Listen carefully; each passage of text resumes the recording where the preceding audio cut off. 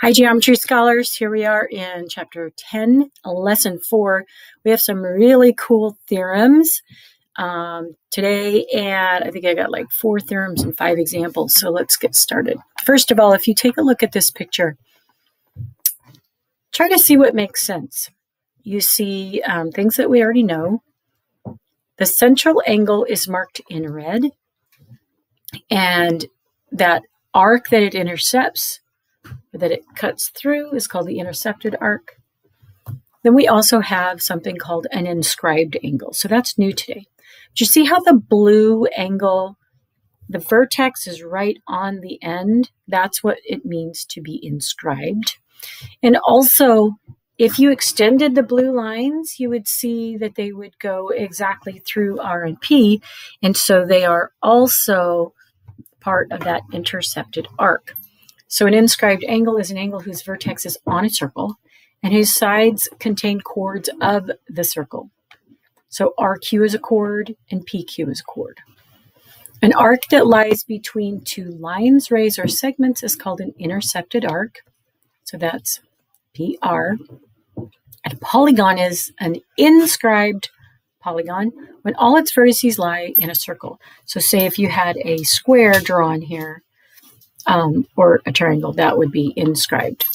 So that's just to get us started.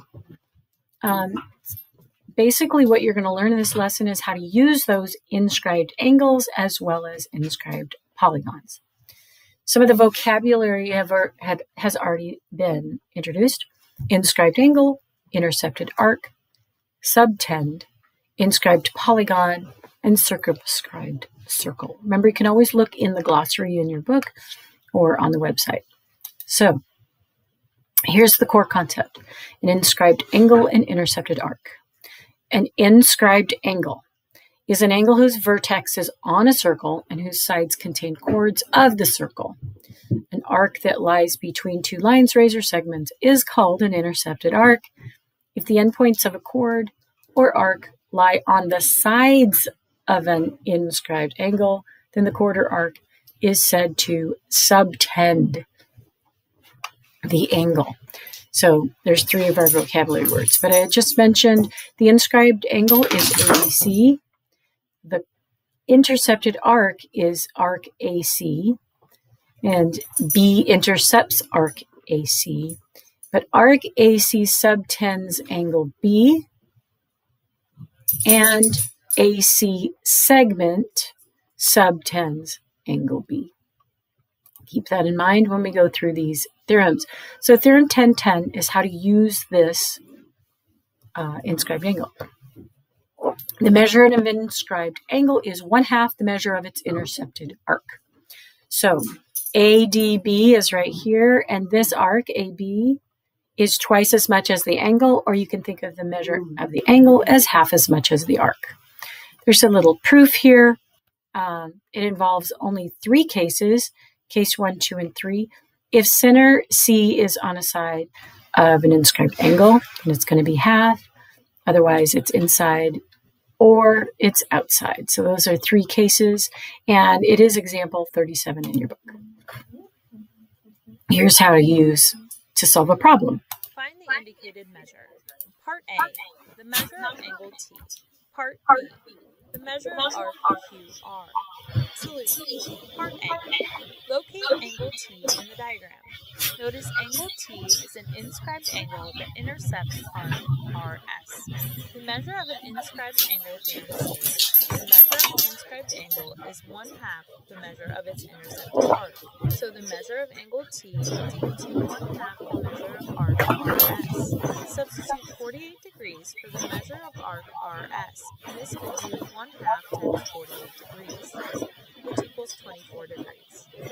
So the measure of angle T is 24 degrees. Part B. Locate arc QR in the diagram. Arc QR does not subtend any angle in the diagram. Use other information given to find the measure of arc QR. Notice angle R is an inscribed angle that intercepts arc QT, and segment TR is a diameter, which means arc TQR is a semicircle. So you can first find the measure of arc TQ and then use this measure and the measure of arc TQR to find the measure of arc QR. By the measure of an inscribed angle theorem, the measure of angle R is equal to 1/2 the measure of arc TQ, or the measure of arc TQ is equal to 2 times the measure of angle R. Substitute 50 degrees for the measure of angle R, and this gives you 2 times 50 degrees, which equals 100 degrees. Because arc TQR is a semicircle, the measure of arc TQR is 180 degrees. So the measure of arc QR is equal to 180 degrees minus the measure of arc TQ. Substitute 100 degrees for the measure of arc TQ, and this gives you 180 degrees minus 100 degrees, which equals 80 degrees. So the measure of arc QR is 80 degrees.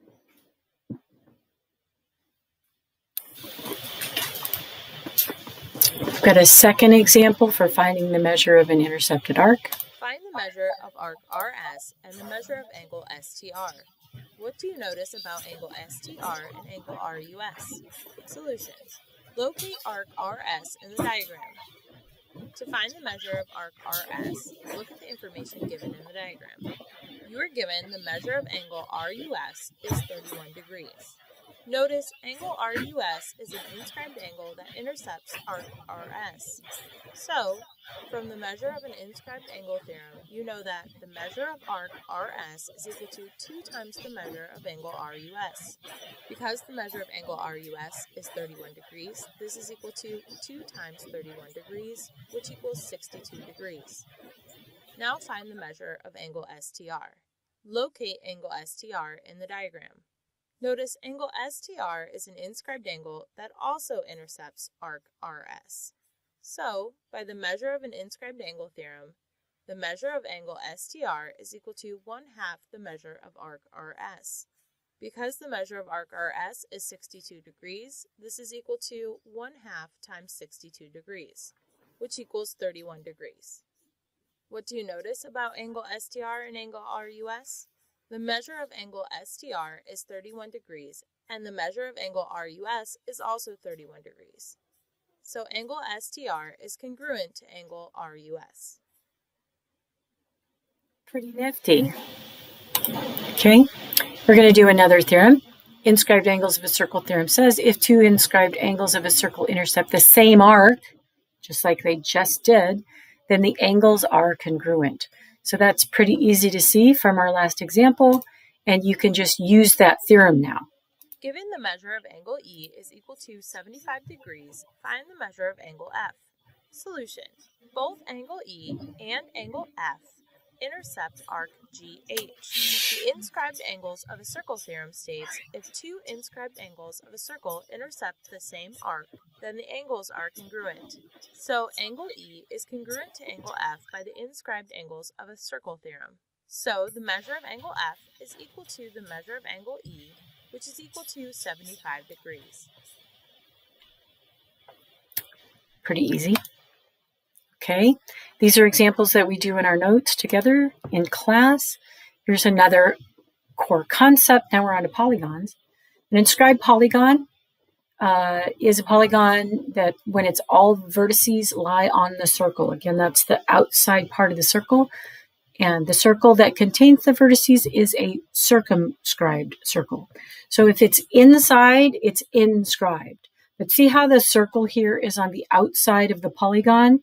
So circumscribed means outside. Inscribed means inscribed. New vocabulary.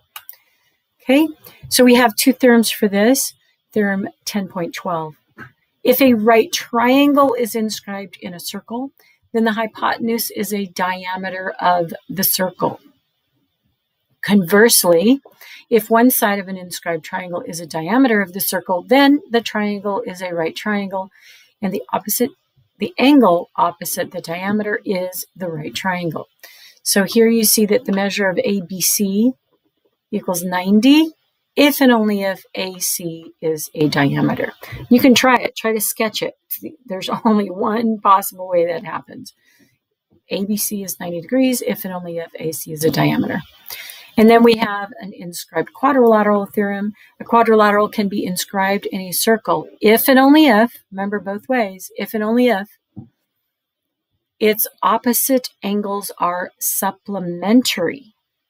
Okay, so this sort of makes sense. If you can connect any two of these, right? So say you connect E and G, then you have a right triangle here and a right triangle here. If you connect D and F, then you have a right triangle here and a right triangle here. So both of those together are going to add up to 90 plus 90, or 180. So D, E, F, and G lie on circle C if and only if the measure of angle D plus F is equal to E plus G, which is 180 degrees. Again, we'll use this to solve problems. Just a few more examples. Find the value of each variable. Solutions. Part A. Notice triangle ABC is inscribed in a circle, and segment AB is a diameter. So angle C is a right angle, and the measure of angle C is equal to 90 degrees by the inscribed right triangle theorem. So you can write the equation 2x degrees is equal to 90 degrees. To solve for x, divide each side of the equation by 2, and x is equal to 45. So the value of x is 45. Part B. You need to find the value of y and the value of z. DEFG is inscribed in a circle. So opposite angles are supplementary by the inscribed quadrilateral theorem. To find the value of z, you can write the equation the measure of angle D plus the measure of angle F is equal to 180 degrees. So using the information in the diagram, z plus 80 is equal to 180. Subtract 80 from each side of the equation, and z is equal to 100. To find the value of y, you can write the equation the measure of angle E plus the measure of angle G is equal to 180 degrees. Using the information in the diagram, 120 plus y is equal to 180. Subtract 120 from each side of the equation, and y is equal to 60. So the value of z is 100 and the value of y is 60. Again, very straightforward. You use the theorem, you figure it out, bam, here's example 5. We're not doing constructions, I'm clicking through this, and here's how you would use a circumscribed circle in an example. Your camera has a 90-degree field of vision, and you want to photograph the front of a statue. You stand at a location in which the front of the statue is all that appears in your camera's field of vision, as shown. You want to change your location. Where else can you stand so that the front of the statue is all that appears in your camera's field of vision? Solution. From the inscribed right triangle theorem, you know that if a right triangle is inscribed in a circle, then the hypotenuse of the triangle is a diameter of the circle. So draw the circle that has the front of the statue as a diameter, as shown. The statue fits perfectly within your camera's 90-degree field of vision from any point on the semicircle of the statue. Interesting, right? That is something that's very handy. And I believe class examples, we are at the end, so it's time for you to head on over to Big Ideas and do your assignment.